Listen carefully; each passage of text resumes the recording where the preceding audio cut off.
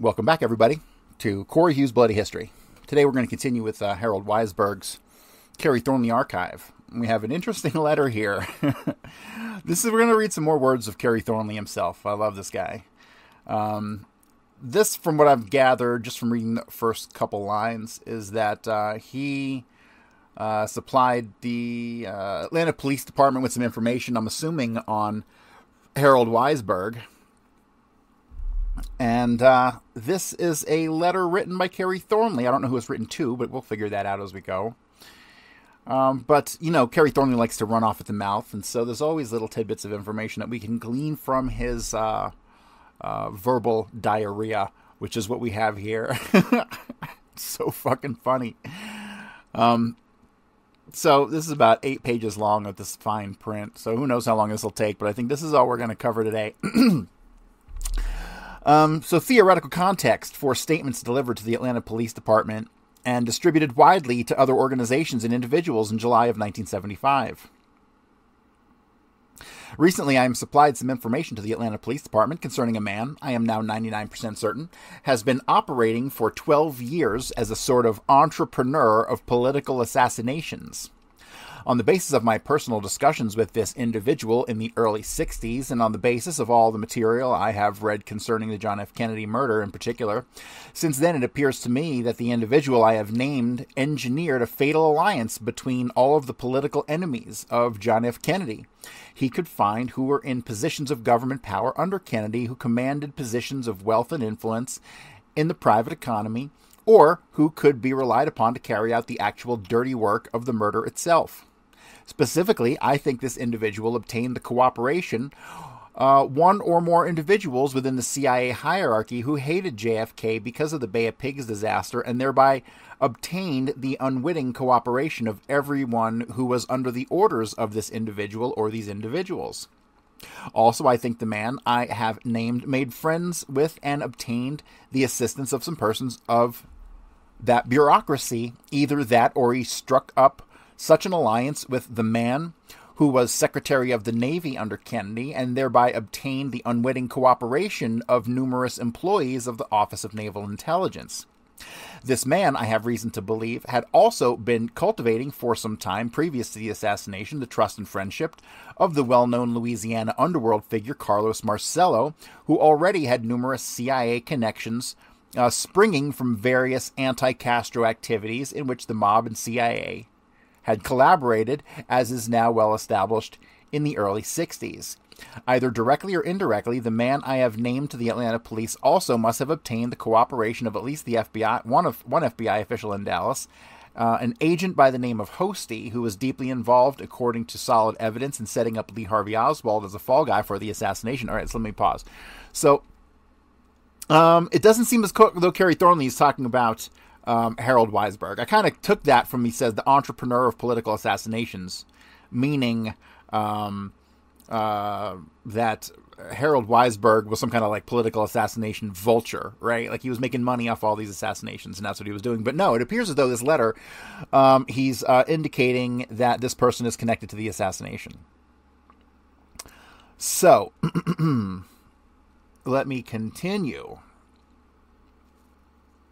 Either directly or indirectly, the man I have named to the Atlanta police also must have obtained the cooperation of at least one FBI official in Dallas, an agent by the name of Hosty, who was deeply involved, according to solid evidence, in setting up Lee Harvey Oswald as a fall guy for the assassination. Finally, I believe my enterprising acquaintance went to numerous wealthy individuals in this nation who regarded Kennedy as a serious problem and offered to exterminate the president in return for a considerable amount of cash. For the most part, I think this was a blind alliance wherein very few of those who participated in the murder conspiracy were wittingly involved, and wherein few, if any, besides the central organizer, whom I have designated, knew or wanted to know who else was sponsoring or executing the project. After the event in Dallas took place, trails of evidence seemed to lead in every possible direction because of the large number of individuals who were unwittingly involved. Moreover, numerous powerful and wealthy people had very good motivation for seeing to it that the truth was covered up, since they had themselves provided the man who organized the Kennedy murder with cooperation and or money variously in each individual case. I feel quite safe in speculating that later on this same individual who masterminded and organized the JFK murder used exactly the same kind of techniques, adapting them to fit the circumstances to assassinate both Martin Luther King and Robert Kennedy. The reason I gave information based on my personal interaction with this man to the Atlanta police was because Commissioner, looks like Eves, was then investigating the Martin Luther King assassination. His investigation resulted from the allegations of one Robert Byron Watson. In the area of these allegations concerning conspiracy to murder King, Watson seemed in my mind to be talking about the man I suspect of having organized the JFK assassination.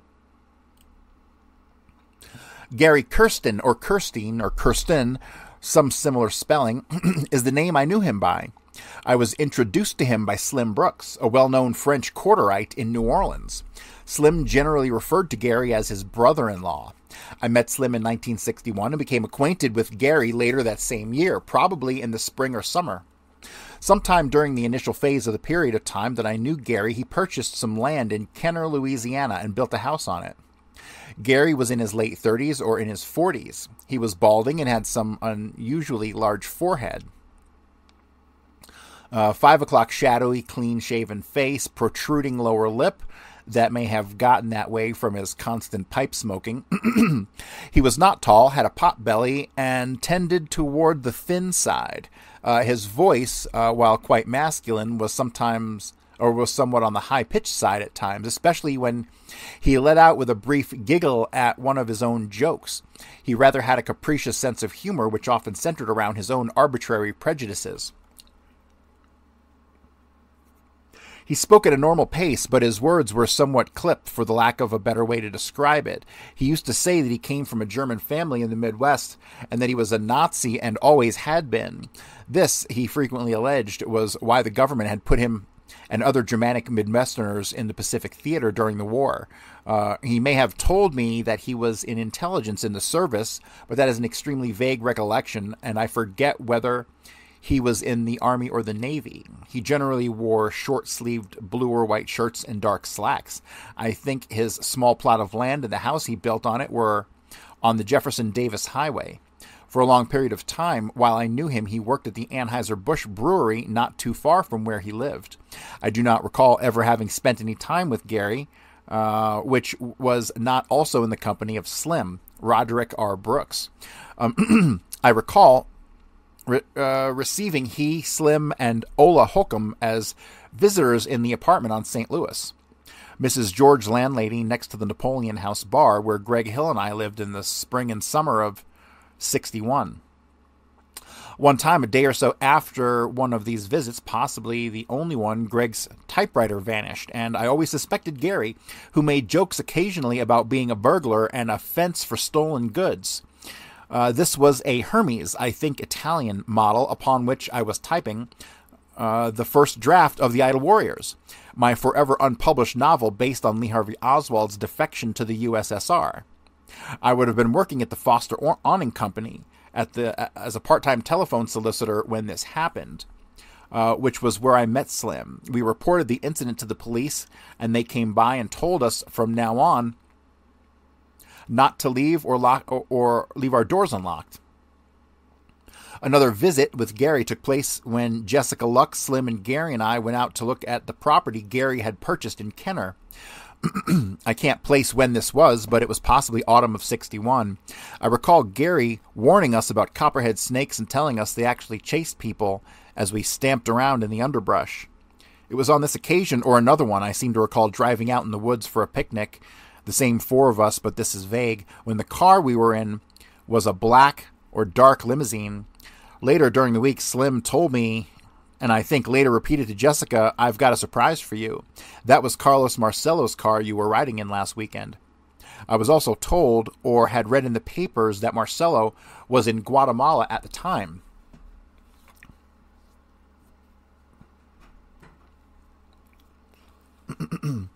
The next time I recall visiting at any length with Gary was after his house was the land on Kenner was built. I seem to recall it was Slim's idea that we go out and spend some time with brother-in-law. It is not clear in my mind whether There was 1, 2, or 3 such occasions, but I recall sitting there near the door across from the room with Gary and Slim on the sidelines discussing the following.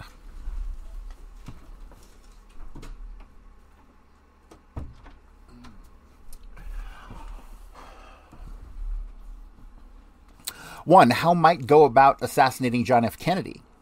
I recall proposing the use of a remote control rocket, for example, a sort of homemade missile to bomb the White House. As far as I was concerned, this was strictly a bullshit rap. All Gary and I had in common was our political enemies. He didn't like Ayn Rand because she was a woman, and he even said during one of these discussions, "Don't talk to me about that raving red," in reference to Barry Goldwater. The discussion wandered on at an easygoing pace for a long while, possibly all afternoon. Finally, at one point during this discussion, or these discussions, Gary said words to this effect: "I think the best way to pull off a political assassination and get away with it would to have a whole lot of people working on it, but kept under the illusion they were working on other things, so that afterwards even those who participated in it wouldn't know it. Don't you think that would be a good way to do it, Kerry?" I agreed. In other words, before using me, he even obtained my moral sanction. Interesting. He next observed that in order to do this, he would have to control a very large bureaucracy, which, as far as I was concerned, established that the whole discussion was purely academic. 2. People Gary didn't like. Gary was soft-spoken and light-humored about his admiration for Hitler and other Nazi leaders, and without expressing any particular hatred in his voice, used to say frequently that he did not like Jews, blacks, gypsies, etc. He also absolutely had no empathy for jailbirds, which was the exact quaint expression he used. I do not recall vividly, but he may have even suggested setting up a jailbird to take the blame for the assassination. The use of that word in the Watson testimony in Atlanta papers certainly did ring a bell with me. Immediately, Gary popped into my mind. 3. Lee Harvey Oswald. During the period of time I met Slim and Gary was when I was working the hardest on the first final draft of The Idle Warriors, my novel based on Oswald's defection to Russia. Then and thereafter, I frequently brought up the themes and characters of The Idle Warriors, and I know we discussed Oswald, but certainly never in relation to setting him up for an assassination. 4. Hitler and the German High Command. Gary had some interesting ideas about Hitler, which he was prone to introducing into conversations as often as I was prone to introducing the subject of my novel. In particular, he believed that the secret to Hitler's power had been that he was the least powerful and least ferocious of all the Nazi leaders. He had no independent base of power, no direct official control over any bureaucracy or branch of the armed forces or police, so he was able to function as a middleman, a compromise candidate that all the others trusted more than any of them trusted one another. He said he was going to write a book on the subject with the working title of Hitler Was a Good Guy, and its prime focus was going to be on what a bunch of utterly ruthless ideas the other Nazi leaders had. He induced me, and I think possibly even paid me some small amount to do research for him on this book, which, as he portrayed it, would not advance Nazi ideas, which I was sure he was serious about anyhow, but which would convey this notion of power politics. I'm positive I read at least one book on the subject, made notes, and turned them over to Gary, after which the project seems to peter out.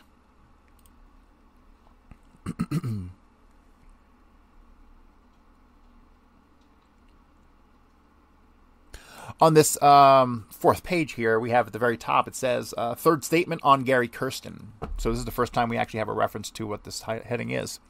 The discussion mentioned in my 25 July 1975 statement about Gary Kirsten probably took place in 1962, but I'm not sure. Another subject Gary briefly discussed significantly enough was New Orleans DA Jim Garrison. At the time of this discussion, I admired Garrison and we argued. Gary seemed to have a cheerful dislike for Garrison, which, as with most of his dislikes, didn't even pretend to have much of a rational basis. As an Ayn Rand type, I was very much against any kind of irrationality, real or projected, in those days. He finally said that the main reason he did not like Garrison was that he wears a vest. He said also that he told this to a man at the brewery where he worked who was a Garrison supporter, and that the man had thought it was very funny. Sometimes it was difficult to tell when Gary was joking. This conversation took place during the same time period that the others at his home took place, I think. Finally, Gary quit working at Bush. He said there was one guy in particular he did not like there, and that when he decided to quit, he walked up behind the fellow and kicked him in the back of the head and then went and turned in his resignation. The way he described it, it sounded physically impossible. I don't remember when it was that Gary made this next remark to me, but I'm pretty sure we were in the French Quarter, perhaps at Slim's or walking the streets nearby. He said he liked having a house which was out in the country because there were no neighbors around to hear screaming. He said this with a delighted, evil smile.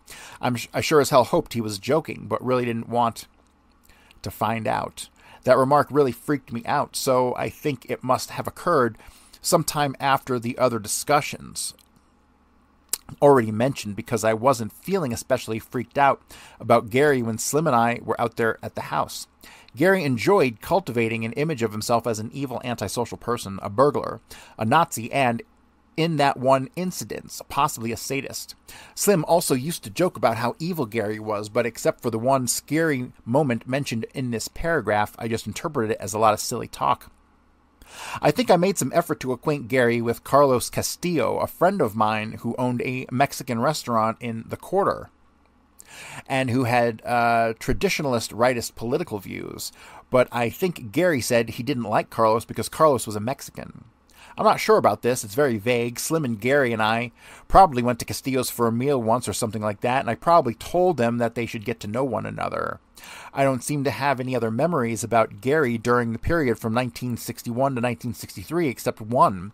Jessica was late on her period one month and thought she was pregnant. Slim said Gary knew where she could get some abortion pills without a prescription. So Slim and Gary and I got together somehow, but Gary did not get to the point, and this puzzled me. He seemed to be toying with my dependence on him. We spent a long time together and finally drove to a remote spot out in the country where after we got out of the car, he walked over to a spot under a tree.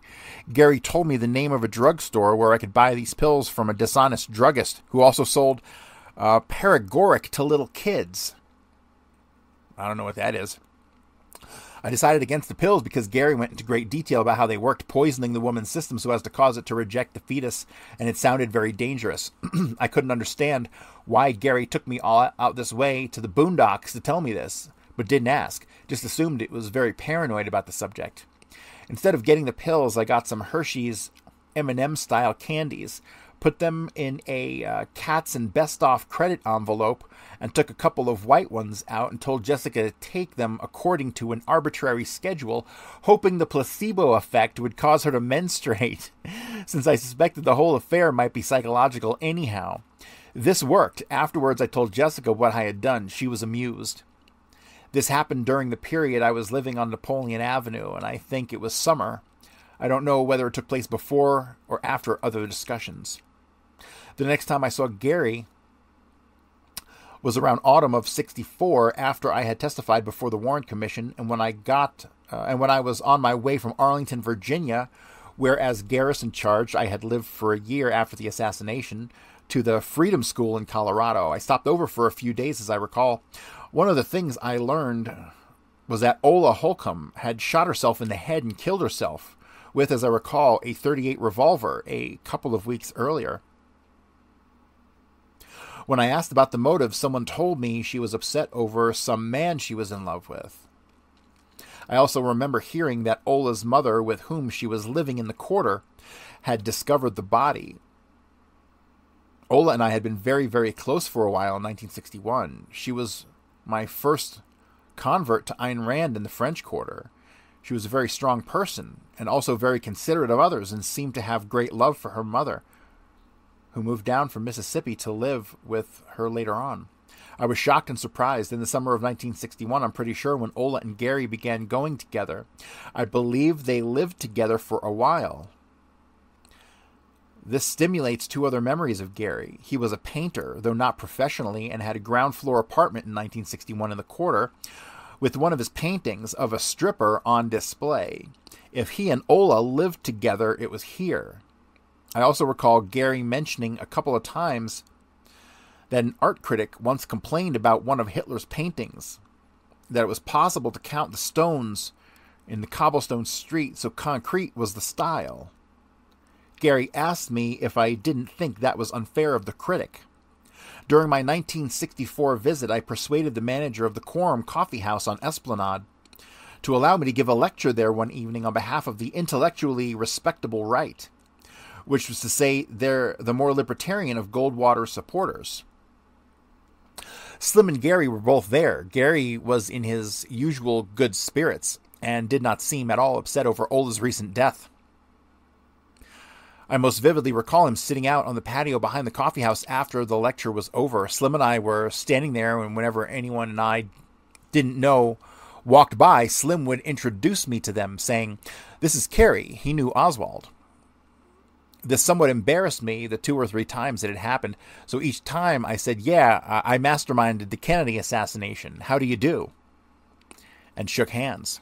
At this time, there was little doubt in my mind that Oswald had acted alone, so it seemed like a harmless, if tasteless, joke. Well, Gary just sat there in the shadows looking at me and smiling the most incredibly smug smile imaginable. He said very little that night, if anything besides the customary greetings, but he just kept looking at me and smiling, and stupid ass that I am, it never even crossed my mind that he might have had anything whatsoever to do with JFK's murder. Even in light of our previously mentioned discussions on the subject, the thought never crossed my mind. It never occurred to me that he might have the power to do such a thing. Slim was the first person that I became acquainted with upon arriving in New Orleans in 1961. Later, I will put together a more complete statement on him. But for now, I just want to say that I met him at the Foster Awning Company shortly after going to work there as a telephone solicitor. Greg Hill, who went to New Orleans with me, brought home a friend from his first job named Ray Allen, and since Greg got work before I did, I met Ray before meeting Slim. But in the beginning, Slim was more my friend, and Ray was more Greg's friend. Slim really took me under his wing and showed me around the French Quarter. Now, when I went to New Orleans in 1968 in answer to Garrison's subpoena, Slim was again the first person I encountered. I was walking the streets of the quarter looking for familiar faces, and Slim crossed at a corner up ahead of me so that I could not possibly miss him. I yelled out to him, and we joined company and walked along the street together. He said to me at one point during our conversation, "Look, you don't plan to mention brother-in-law to Jim Garrison, do you?" Since Gary still did not seem at all relevant to anything that was happening, and since I certainly wasn't into stirring up Garrison's paranoia about me any further by bringing up each and every time I had bullshitted about assassinating JFK with someone, I assured Slim that I didn't plan on mentioning Gary, but also wondered why he should ask. Slim said something to the effect of, because for a while times were really hard and brother-in-law and I went out and did some midnight shopping, Butch the burglar style, and one time we got caught. But later on, somebody did us a favor by stealing our police records from the files before the case got to court. So if you mention Gary Garrison, that might provoke some unwelcome memories and some questions like what happened to the records. Ooh, interesting. Once again, all I knew for sure about Gary now was that he was a petty burglar and that for one weekend he had somehow managed to borrow Carlos Marcello's car. I still did not know much about Marcello and had not read near enough about the assassination to know that Marcello's name keeps popping up again and again in relation to it. Finally, I had no idea until after I testified before Garrison's grand jury that Marcello and the CIA had been working together in anti-Castro activities in Louisiana, just previous to the John Kennedy killing. So I didn't mention Gary to Jim Garrison, but would have if I had been questioned about something related to him. I did mention Slim, however, because Garrison was very interested in the period immediately following my arrival in New Orleans in February of '61, the day after Mardi Gras. Garrison fired all kinds of names at me for identification, some of them over and over, but Gary Kirsten's was not among them. I did not become really suspicious of Gary until 1973 when the Watergate revelations began making it clear that there was some kind of alliance between the Mafia, the CIA, big business in the South, and military-industrial complex. Even then, he was only one of many suspects in mind as I tried to figure out why there were so many coincidences linking me to the JFK assassination, and how and by whom I had been framed, as I was sure I was, in New Orleans in 1968. Hilarious. The appearance of the so-called mystery tramp photos in the Yipster Times last summer, and an article called Cowboys versus Yankees in the Great Speckled Bird, which conceptualized the above, described the alliance as the southern rim of the ruling class. Focused my suspicions more on Gary, but I still had some alternative theories which I couldn't disregard. Moreover, there being no official investigation, there was nothing I could do about my suspicion but harbor them. I believe it was on October 16th of 1974 that Joe Cooper, an ex-cop investigating the JFK assassination in Louisiana, was murdered in a suicide setup similar to Ola's alleged suicide. He had been committed to a theory that the Office of Naval Intelligence was deeply involved in the assassination, and apparently considerable evidence linking naval intelligence personnel to the assassination. Moreover, at the time of his death, he had been poking around in the involvement of a prominent Louisiana underworld figure in the assassination. The article on this matter did not say, but I assume the underworld figure in question was Carlos Marcello. I have also suspected the Office of Naval Intelligence of having something to do with the assassination for reasons which pertain in part to my subversive attitude during the last year I was active duty in the Marine Corps, Oswald's real or posed Marxism, and Fred Korth's position as Secretary of the Navy under JFK, Korth being a Texan who was very close to Lyndon Johnson. There were other possible theories of my unwitting involvement, which did not include Gary, however, and I was hard put to separate the irrelevant from the relevant, the paranoia from the persecution. During the past several months, I have been sure that I was very close to figuring it out. And I have also been very fearful that the CIA or someone would find out just how far I had narrowed down my list of suspects and theories.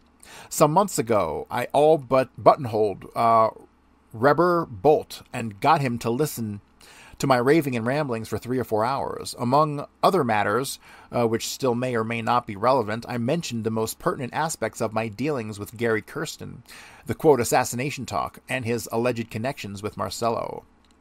Last week, Reber asked me if I had been following the Watson case in the papers, which I had not, although I had learned some things about it, all of which were very general, from Mike Roffauf.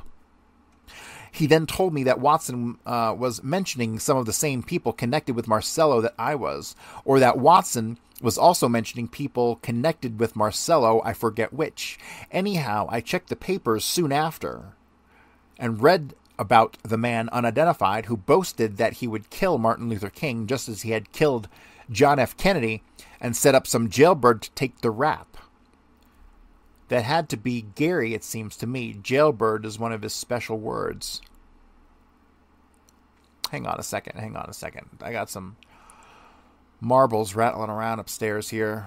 Last week, Reber asked me if I had been following the Watson case. I'm not familiar with the Watson case. I'll have to dig into it. And by next show, I'll have some information on that for you. But the Watson case, which I had not, although I had learned some things about it, which were very general, from Mike Roffauf. Raufauf. Mm-hmm. So then he told me that Watson was mentioning some of the same people connected with Marcello that I was, or that Watson was also mentioning people connected with Marcello. I forget which. Anyhow, I checked the papers soon after and read about the man, unidentified, who boasted that he would kill Martin Luther King just as he had killed John F. Kennedy and set up some jailbird to take the rap.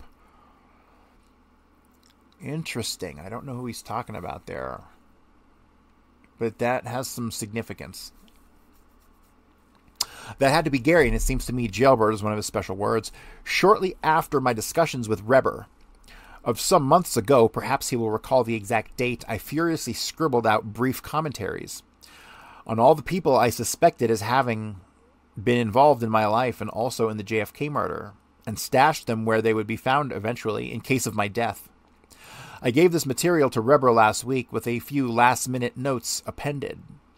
Finally, last Saturday, there was that unearthly event at the Celestial Mansion, described elsewhere, during which I was asked if Kenner, Louisiana meant anything to me.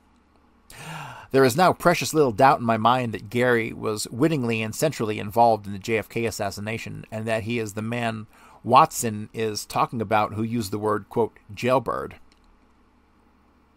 I'm willing to take any sort of lie detector examination regarding these statements. I'm also eager to expand on them when answering any questions anyone may have about points which seem obscure. That's pretty interesting stuff. It's pretty interesting stuff. So this is what I'm gathering. So we'll see a building, right? So we have Kerry Thornley's involvement in the assassination and leading up to it from 61 when he gets back in, according to him, March of 61. But I think he was back in February because I'm starting to become convinced that it was Kerry Thornley at Bolton Ford with Lawrence Howard, okay? So then you have that in January of 61. He says he gets back in February, whatever. But from there, you have the assassination in 63. So you have that's one era of Kerry Thornley's life that he references here, right? You have the Marine Corps era, both pre and post Oswald. Then you have this New Orleans era, starting, according to him, in March of 61 through the assassination. Then after that, he goes up to Arlington, Virginia, right? And then he does whatever he does after that, goes wherever he goes after that, ends up in California, where he becomes a doorman at the same building that Johnny Roselli happens to live in. And according to him in his confession, remember, he talks to Garrison about how he had long conversations with Johnny Roselli, right? So it's fucking hilarious, right? He builds this story around him, right? And he builds up all this stuff. And then I think what happened is, I think he started to get scared. I think he realized he talked too much. So now he's talking for real, right? That's what I think is going on here.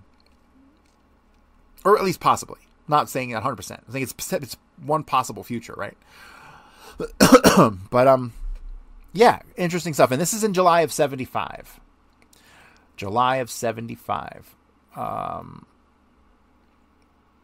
sure the Discordian stuff was already going on at this point, but I'll look into that. But that's going to be it for today. I just wanted to get this episode out and go through this letter, because anytime we have writings of Kerry Thornley, they're definitely worth reading. So that's going to be all for today, and I will check back in with you guys tomorrow, and I hope you all had a Merry Christmas and all that good stuff. If you have not yet, please pick up a copy of my book. It is available on Amazon.com, A Warning from History, and if you go to buymeacoffee.com/JFKbook, you can make a donation. You can make a monthly recurring donation. You can pick up, what else can you get there? You can get my notes, right? My 650 pages of notes you can pick up there. You can also get my limited edition art prints, which I think I have 90 of them left. So yeah, all those things will help me out. But if you haven't picked up the book, definitely get the book from somewhere. God, you can get the ebook for only $10. And that's about it. So, all right, guys, that's going to be it for today, and I will be back tomorrow with more, continuing along through Harold Weisberg's Kerry Thornley archive. See you, everybody.